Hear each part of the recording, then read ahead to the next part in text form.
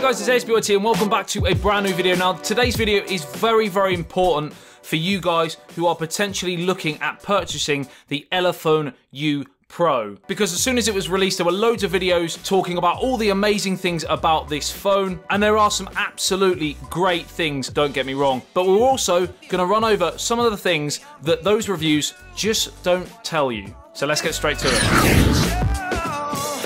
So as you can see, we have the Elephone U Pro in front of me on this desk, and I've been testing it out for around a month or so. So first of all, I'm going to go through sort of the design features, the build quality, the specs, and then I'm going to give you, after a month's use, my honest feedback about this phone. After watching this video, if you are interested in getting more information or indeed going through to purchase it, I will leave the link in the video description below, and in that link it will include the latest discount code, so it will be pretty much the cheapest price you can get on the market at this moment in time. So first of all, we're actually going to look at the build quality and how it actually looks, and I can't fault them here. Elephone have done an absolutely amazing job on this U Pro. They've taken what Samsung have done with the S8 and the S9, and they have actually almost matched it in terms of that build quality. It is one of the most premium looking and feeling phones in the hand. It's got a little bit of weight to it so that you know it's premium, but it is still a lot lighter than some of the other sort of bulkier phones that you will see in and around this budget area. It feels very refined. So what you're looking at here is a 5.99 inch AMOLED display, 2160 by 1080, so it's a full HD screen, and it's obviously stretched to that 18:9 ratio, which we're so accustomed to now. And again, it is basically the same design as the Samsung Galaxy series, the S8 and the S9. So we have the fairly small bezels top and bottom, and we actually have then the curved display here, which I can actually confirm is not just a glass like many other cheaper companies have tried to pass off as an edge-to-edge display. It does actually have a flexible panel underneath, so it does actually wrap round with the phone, not just the glass. As you can see here, the Infinity display does actually roll over, and that is very, very good, again, at this sort of price range. In terms of the sort of palm rejection, which often you'll find on edge-to-edge displays, I have noticed every now and again I will be trying to type something or open an app, and it will sense that my palm is on the screen and it will stop me doing it, and it's slightly frustrating every now and again. It's not terrible. It's certainly something that if they did a second version of this phone, for example, that I would suggest they just look at. Again, not a deal breaker by any means. It still wouldn't put me off buying or using this phone, but it's just not quite as good as the Samsung Galaxy phones, for example, in that technology. It's also pretty impressively seamless in the transitions between the back to the sides and to the front of the display as well. So you see very little details that would suggest any. There's obviously the hairline line, really, the hairline line. It's a line that's the size of a hair. I don't know what.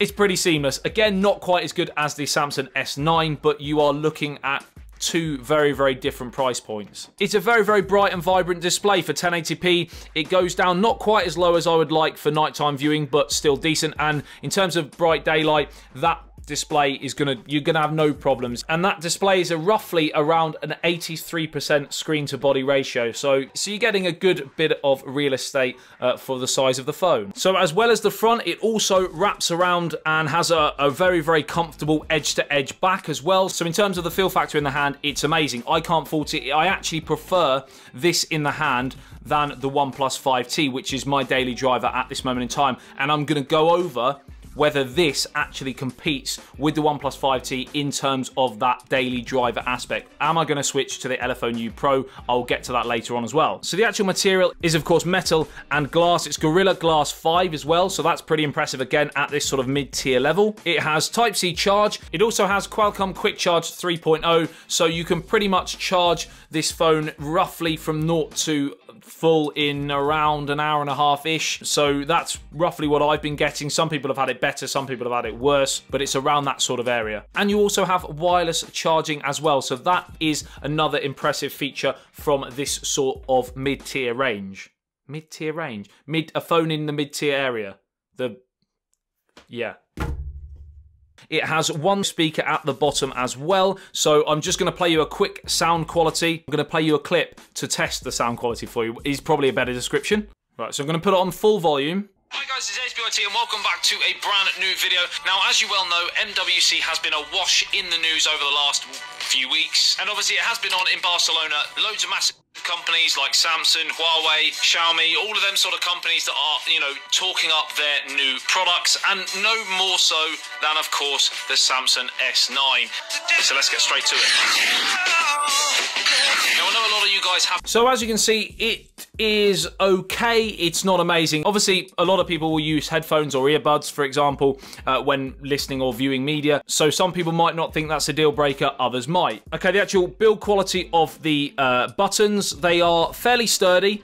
They don't feel flimsy at all. They do actually have a fairly nice click to them, and they are, of course, again, made of metal as opposed to plastic. So that is something to enjoy. Something to enjoy. So that is another positive. We're just going to flip the phone round onto the back, and as you can see straight away, we have this very, very metallic, shiny material, which is going to give you loads of fingerprints. And it is one of the downsides with many current phones. They are fingerprint magnets, and it's hard to get away from that fact. If that's a deal breaker, you can, of course, throw a case on it, which there is a case that comes in the box as well that you can throw on. But of course, for this benefit of the review, I'll keep it off. Also on the back, as well as it being a fingerprint magnet, I'm not mad keen on that bright blue, but other people might be. I would prefer something a little bit more subtle, but I do like the fact that there is just that sort of little logo. There's no text or anything like that, so it does look pretty smart. In terms of the actual cameras, as you can see here, we have a dual camera on the back. You also have the flash next to it and the fingerprint sensor underneath. Now, the fingerprint sensor is in a fairly nice position. It's slightly higher than perhaps I would like on the OnePlus 5T, for example. It is, as you can see, slightly lower, and I feel that that is in a better location than this one. A, because for people with small hands, they can reach it better, but also I find that any fingerprint sensor, again, like with the Samsung S9, if they're right next to the camera and in the same sort of groove as that is, yes, it looks fairly aesthetically pleasing, but at the same time, you might potentially put your finger over the camera and get smudges on the lens, etc., and you constantly have to wipe it. It's still in a better location than perhaps the Samsung S8, but I have smudged the bottom camera every now and again because, like I mentioned, it's here, whereas something like the OnePlus 5T, for example, I prefer the cameras to be separate up in the corner, again, like with the iPhone 10, for example. For me, if you can put them up there, I don't know why they put them in the middle right next to a fingerprint sensor. It doesn't make any sense to me, but again, it's probably not necessarily a deal breaker. But in terms of performance, it is pretty accurate. It does work, you know, 95% of the time without any problems. There is a slight delay compared to some of the top flagships, like when you compare it to the OnePlus 5T, the Xiaomi Mi 6, the Samsung phones, the Pixel. You know, you are getting a slightly more laboured performance, and it's accurate, like I said, but yeah, as you can see, there's definitely a sort of second delay, and then it really kicks in. And that's a bit of a shame because I'm used to the OnePlus 5T and it's almost instant. If you don't want to use the fingerprint sensor on the back, you can also use Face Unlock, and it has this on here, and it's very quick. It's just probably near enough as quick as the OnePlus 5T. So what we'll do is I'll just press the power button, and as you can see, it's unlocked. So I'll do it again. That's probably quicker than the fingerprint sensor. However, my only one issue with the Face Unlock on this, I'll just go into the settings to show you. So we go to Screen Lock, we go to Face Unlock. I'll just confirm my PIN, and I'll just take that off screen. Don't want you knowing my PIN. Right, so here's my issue with Face Unlock. Number one, your phone may be unlocked by someone with a similar appearance or object shaped like you. I'm gonna stop you there, because if you've got an oval-shaped face, for example, they're basically saying you can unlock your phone with, I don't know, an egg. I mean, how on earth is that meant to be secure? An object shaped like your face. You're not going to stop me buying the phone, but it's just, it tickles me. It does. So in terms of security, I would probably give it maybe a 2 out of 10. You've got your SIM card slot there, and unfortunately, one of the real downsides, again, for a lot of people will be the fact that it doesn't have a headphone jack. There are many phones that don't have headphone jacks now, and potentially it is going to be the future, whether people kind of like it or not. Now, this phone's running Android 8 Oreo straight from the box, so that's good.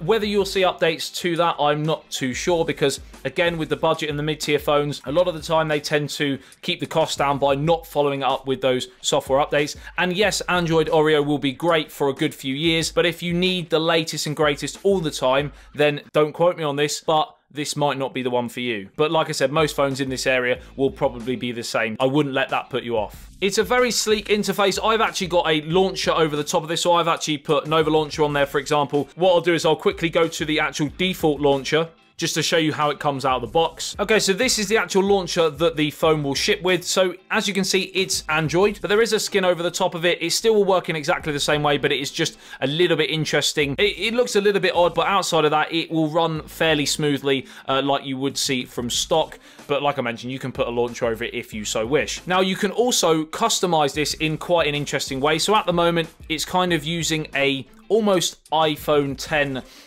gestures control. So if you swipe up from the bottom, obviously you've got your app drawer, but again, if you swipe up from the bottom when you're on something like there, it'll go back to the home page. Then we have our swipe up from the bottom right is back, and swipe up from the bottom left is your recent apps. So obviously you can then go through and delete them or whatever from there, or you can change it to pretty much standard Android. Go to navigation key, and at the moment it's got high gestures, so you've got that sort of big display and you want to make use of it, or you can actually have the navigation keys, and again, they are fairly normal.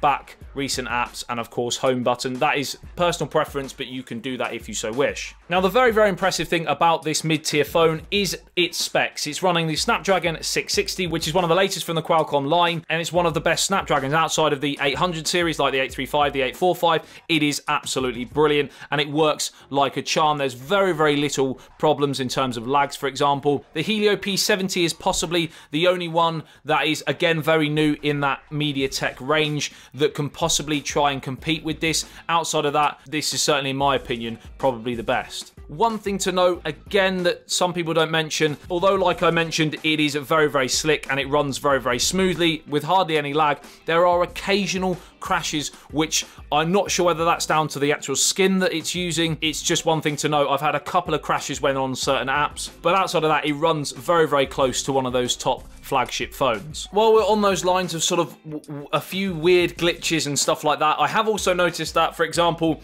the NFC is a little bit touch and go. Sometimes I'm finding it works fine, and then other times it seems to have a little bit of an issue. And also the Bluetooth as well. Now, when I actually open the phone and try to transfer my information from one phone to the other, usually it sort of gives you the command that you can launch your device using the information from another phone, and you just have to go through that process. But in order to transfer all your stuff across, it asks you to do it via Bluetooth, yet the Bluetooth on the phone isn't enabled from the box, which is a little bit strange, because the only way to actually enable the Bluetooth is to go past that setup stage and set the device up as new. And then once you've done that, you can then go into your settings, for example, and then you can obviously turn your Bluetooth on there, but you've already set the device up by then. So yeah, a little bit interesting, and I'm not sure whether that is across the board, but I definitely found that on mine. Dotty, no.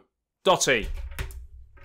The GPU is the Qualcomm Adreno 512, which again is a pretty decent bit of kit in and around this sort of mid-tier area. Right, so I'm now going to show you some benchmarks. We'll have first the Geekbench 4 results here, and then I will jump onto the Antutu benchmark score as well. And as you can see, those scores pretty much back up what I'm saying about using the Snapdragon 660. You are getting some really solid performance from this phone. Not quite the 800 series like the 835 and the 845, but certainly a lot better than most of the phones in and around this sort of price point. Right, onto battery, 3,550 milliamps, gonna last you well through the day. It does a really good job, to be honest. I've used this on pretty much hard use most days, and it never really lets me down in terms of that battery. It just infuriates me even more when you see the likes of Samsung, for example, putting a 3,000 milliamp battery in their phone when this has got 3.5. So another amazing spec about this is it has 128 gigabytes of storage with expandable memory as well in that second SD card slot. So that is really, really impressive, and a lot of people will be very pleased about that. So in terms of that back camera, we have a dual, like I mentioned, 13 megapixel camera, and it's where, for me, it's really, really disappointing. It's really frustrating, the fact that this phone, on the whole, is absolutely incredible for this sort of area. but it is let down, in my opinion, by the camera. It's not a terrible camera by any means, but it is just an average camera. If you're not interested in photography on your phone, if you just want it for a few snaps and you want to take a few nice photos here and there, then it's going to be absolutely fine, no problem.